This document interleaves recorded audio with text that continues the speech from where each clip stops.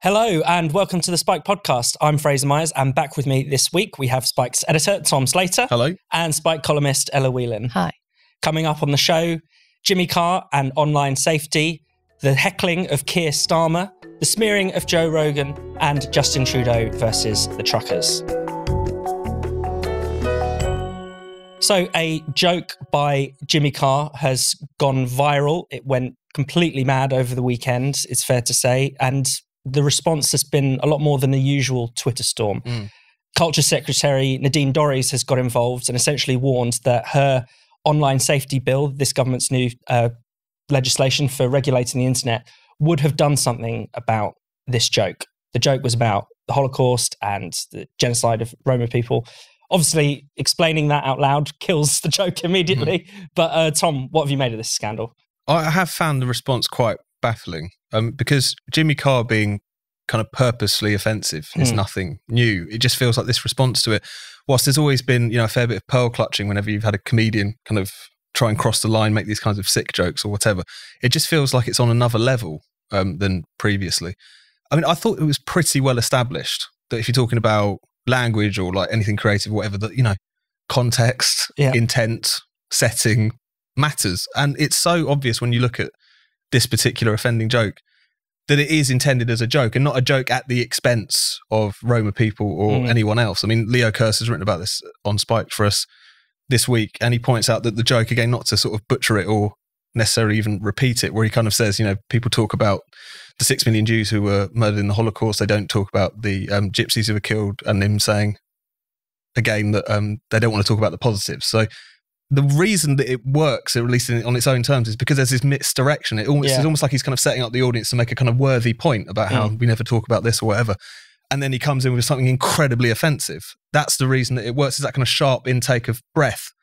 And unless you were kind of the view that this was Jimmy Carr taking an opportunity to just have a pop at gypsies because he think it's funny, or that everyone in the room at the filming of this Netflix special was sharing in a moment of racism together because they all secretly hate these people. Unless you genuinely think that, then it's quite clear this is what it is, which it was an offensive joke in a special that was billed as his dark material and full of career-ending jokes, being very self-consciously about how far can I push this.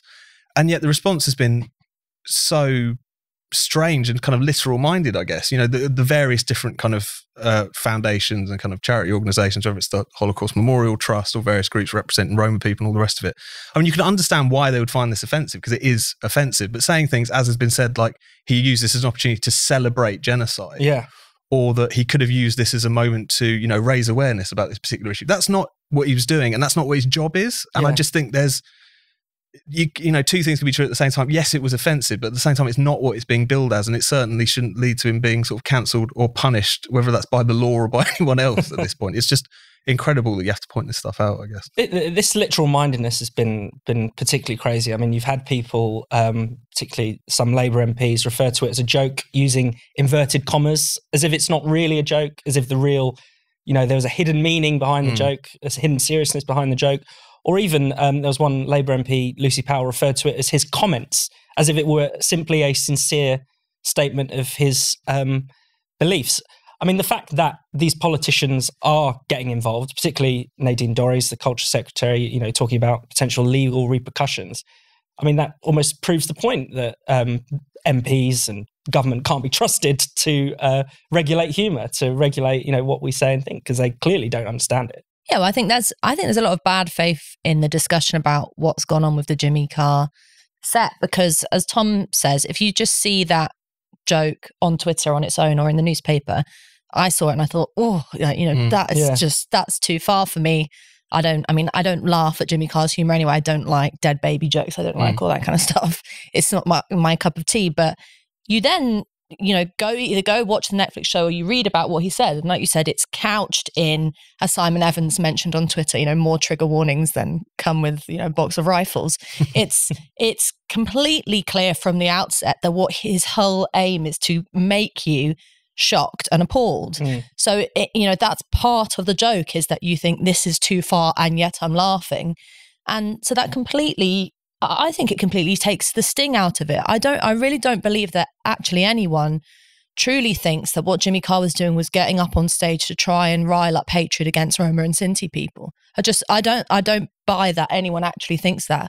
What's really going on is that people are less worried about Jimmy Carr's intentions and more worried about the audience's intentions. So the fear here is that you have a public either in that audience on Netflix or, watching reruns at home who take the opportunity to have of Jimmy Carr using Roma people as the butt of a joke, to then kind of embolden their own prejudices against gypsies and then say, oh yeah, well, we can just be horrible to them all the time, or yeah, the Holocaust didn't really matter in relation to those groups of people. And we know that there is a problem with, anti-gypsy and anti-traveller prejudice. That's why partly it's so sickeningly, ironic isn't the word, but it's sickening to watch Nadine Dorries and other Conservative MPs who currently reside over policies that are discriminatory against travellers try and play the moral high ground in relation to this.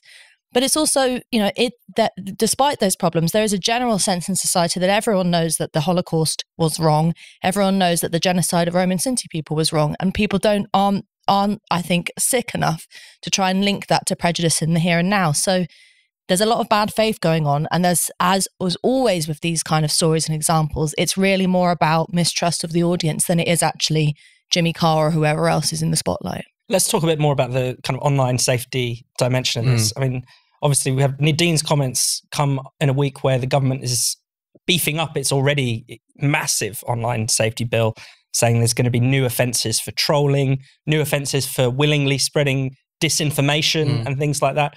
I mean, this online safety bill has become a real juggernaut, hasn't it? Almost, it's quite worrying, the implications for free speech here. And they're sticking all kinds of different things onto it as they go, which is not going to make for a good piece of legislation, let alone one that from the outset is going to prove to be deeply censorious. And just, the prospect of a government minister saying we would intervene to basically stop this form of comedy. I mean, it's just, why that doesn't sound alarm bells for more people, I don't know. It's also quite ironic, of course, that it's Nadine Dorries saying this, given that quote that did the rounds when she became Culture Secretary as a means to kind of take the piss out of her, I guess, but saying that, snowflakes had ruined comedy. This is, it's kind of interesting that when actually push comes to shove on free speech, a lot of these Tories will jump, whether it's sincerely or not, on a bandwagon to demonstrate how moral and wonderful people they are, especially when they've had a couple of bad weeks of press, shall we say. But I mean, Ella's point about the audience, I think, is really important as well, because comedy is an interesting one, because for whatever reason, particularly if you're talking about comedy that goes to like a mass audience, the same sort of caveats that would be applied to theatre or anything kind of more highbrow are just not applied. There's a kind of assumption that the audience will just take this in, that is just sort of tickling their prejudices, that they are all just idiots. And even depending on the kind of type of comedy, because the sort of stuff that Jimmy Carr and also Frankie Boyle, before he kind of got woke, would do was sort of kind of Jerry Sadowitz style extreme humour, but slightly kind of tidied up and for a mass audience, if you like. So even you have someone like Sadowitz, who's like very famous, fated in the kind of comedy circuit, will still perform these kind of incredibly kind of, full of race jokes, rape jokes, all this sort of stuff. But it's very fated because it's kind of in the right context. It's around, right thinking people who couldn't possibly take the wrong message from this. But as soon as it's something that's big and on the telly and a arena tour and a Netflix special or whatever, people suddenly get much more touchy about it. It's just, there's something fascinating about this where for whatever reason it feels like the normal rules don't apply, because it's that kind of audience, it's those kind of people, there's too many of them, I guess. Yeah. It's also the case that people seem to have forgotten, a bit like discussions we've had about books having trigger warnings or being cancelled and things like that, part of comedy is it's not meant to be necessarily real life. There is a fictional element to it. You're in, a darkened room in a basement in a comedy show. There's a kind of, you're suspending reality. And Jimmy Carr is playing a fictional character. Yes. A fictionalized version of himself who believes the most and says the most crazy and insane, horrible thing. That's why they call it an act. I was talking to the woman, Ashton Applewhite, who published Truly Tasteless Jokes, this huge bestseller in America in the 80s. And she said something really interesting to me, which is that, we laugh at slapstick, which involves someone slipping on a banana skin and splitting their head open, in a terrible fall. And you're laughing and your conscience might be saying, Jesus, I hope he doesn't have a concussion or he's not going to die, but you're still laughing because there's that double element to it.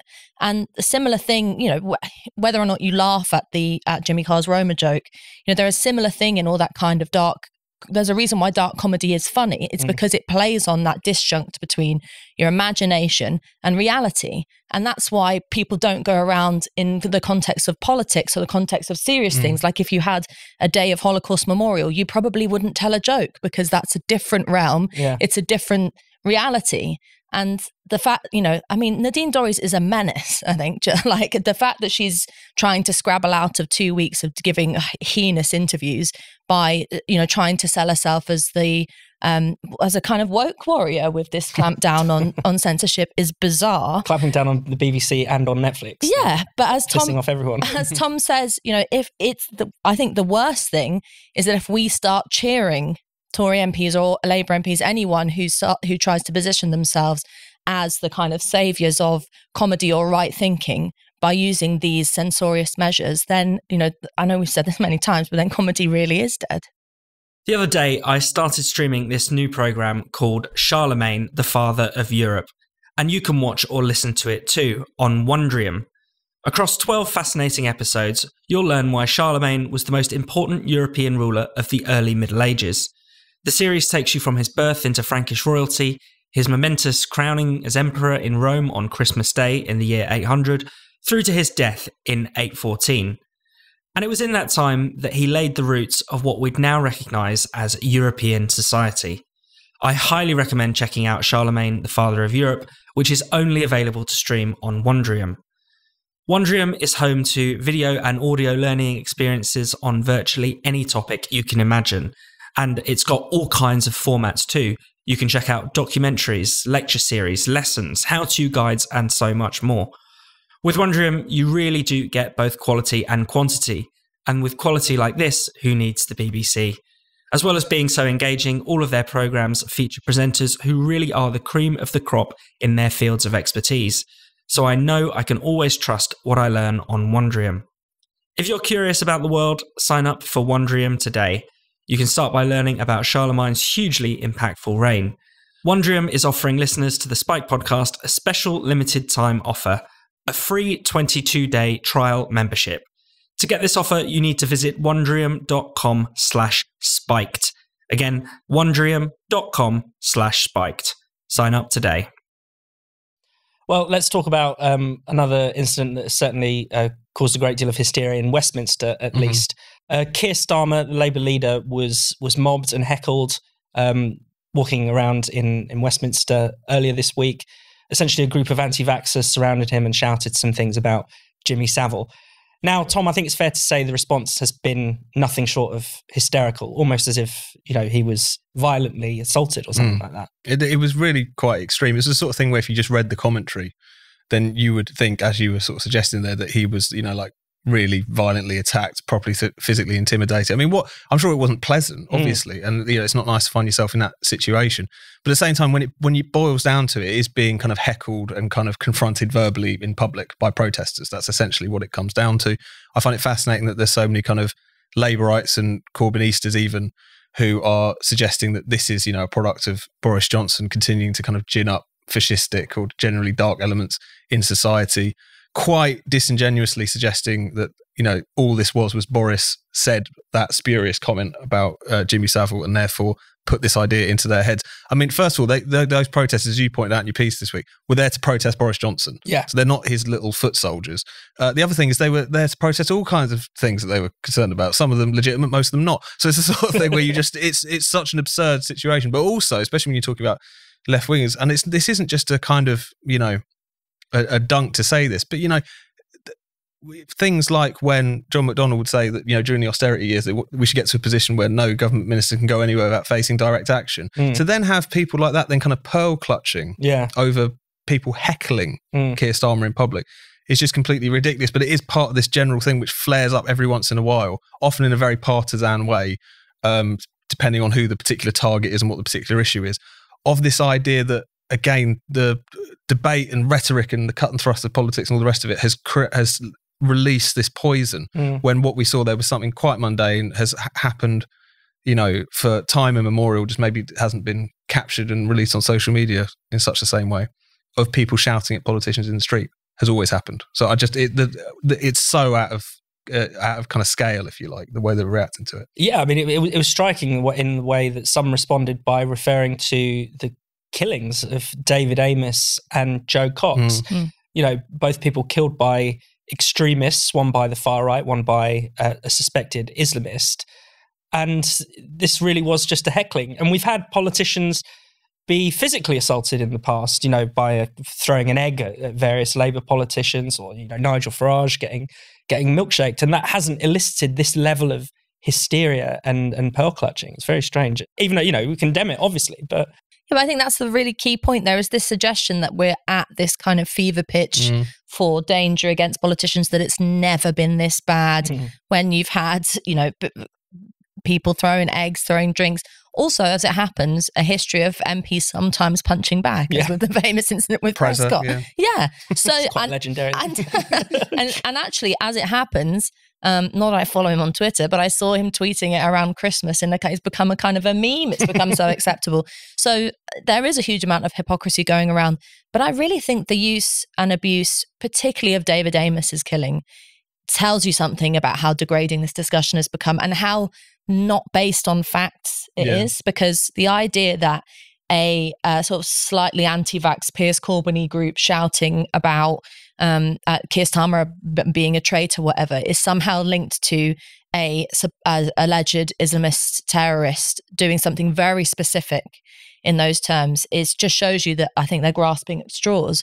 And, you know, I was so thankful that you wrote that article this week, Fraser, because you're getting to the position where you want to kind of scream at the fact that politicians now feel so entitled to not be accountable to anyone. Now, I don't particularly want to go around doorstepping politicians or shouting at them on Westminster Bridge. You know, there's a thing called kind of manners in general. But if I went to a hustings or something and someone started saying something I didn't like, I'd like to be able to show my outrage. You know, there's a certain context to a politician, which is that if they're in their own home doing their own thing out in a restaurant, as Nigel Farage was one time, people remember, I think he was out with his family and he got mobbed, and a few people said, well, you probably shouldn't do that. But there certainly wasn't the hysteria that there has been around Keir Starmer. But, you know, in general, you've got a public role. Keir Starmer, you're the leader of the opposition. You know, you're going to have to face some kind of pushback. Life isn't always going to be rosy, and not everyone's going to agree with you. Where's the backbone gone from that?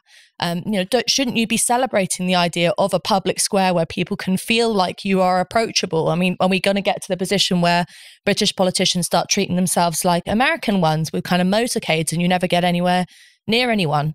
You know, I think the people who are really at fault here are not a handful of nutters outside Parliament, but the politicians who are using this opportunity to, again, try and degrade the public and suggest that we're really just a danger that they have to be protected from, rather than the fact that they are supposed to be accountable to us. And we should talk about the double standards as well, because, you know, David Lammy was with Keir Starmer when this kind of thing happened. And, you know, as we all remember back during the Brexit wars, David Lammy went on television and said that his comments comparing Tory Brexiteers to Nazis, if anything, didn't go far enough. That's really, it's one of the most dehumanizing things you can call someone. Because if you're a Nazi, you're a piece of shit beneath contempt. You know, worse than a Nazi. Worse than Nazi, in fact, which is incredible.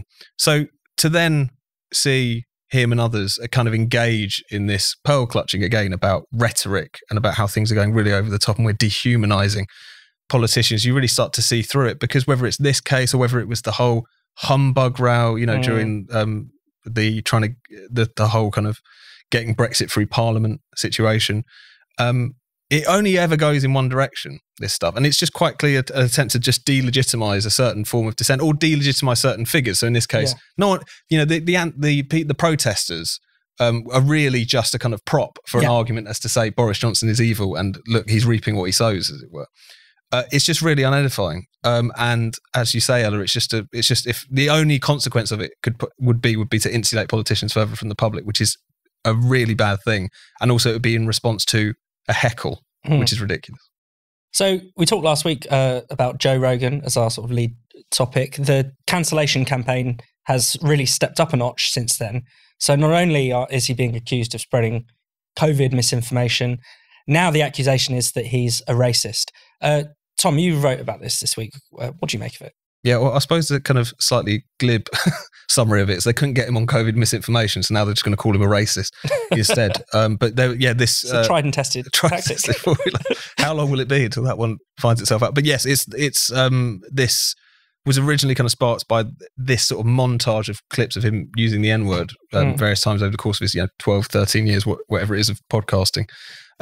As he pointed out, always quoting the word or referring to other people using it or just talking about the word itself, which again, up until quite recently was something that particularly in America, people would do. It wasn't that shocking to hear people quoting the word or whatever, although there would occasionally be controversies about it, of course. And then there was this other clip, which was far more damning, I think, but nevertheless is something that he's fulsomely apologised for, which is about 12 years ago, where he kind of almost basically sort of stumbles into making like a racist joke and then sort of pulls back from it. Something which, again, he's kind of very sincerely apologised for. He said it wasn't what he intended, but it sounds really bad and all the rest of it. And so this is just part of the kind of ongoing campaign against him. I mean, I think the response from a lot of people, particularly a lot of his people who know him, and even if you just have a sort of casual look at his work, I mean, he's not some sort of racist ideologue or misinformation merchant. He just isn't. And yet still the fact that this campaign against him just isn't stopping, I think, really demonstrates that this is so much more about the people pushing this. It's the corporate media who have this fury at the idea that people aren't listening to them, basically. Trust in mainstream American broadcast media in particular has hit an all-time low in the course of the past year. And they, rather than taking that as a kind of point of reflection and wondering why don't people trust us, and we could all list cases as long as our arm in relation to why that might be the case. No, it's his fault. It's these people's fault. It's the audience's fault for being so easily led. And so that they just have to bring him down, really. And anything will do is what it kind of feels like at this point. But it says very little about him, I think, and very much about the prejudices and the agendas of the people going after him. Ella, I mean, the accusation of racism feels almost like it's weaponized more often than it's sincere these days. It's quite shocking, isn't it?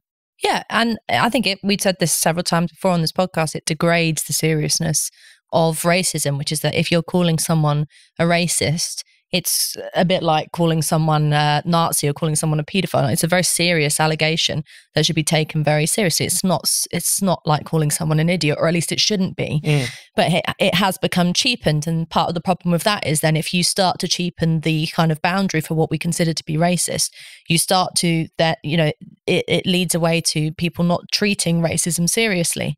But I don't really care whether or not Joe Rogan is or isn't a racist. I mean, I think it's quite clear that he isn't. But that shouldn't matter. If you look at the larger context of the fact that you mentioned in your article, Tom, you've got Jen Psaki and people high up in the White House saying, well, he's apologised, but it's not quite good enough. Yeah, or the warnings that Spotify put in were a good start, but there's more that can be done. And all that stuff. First Amendment, hello?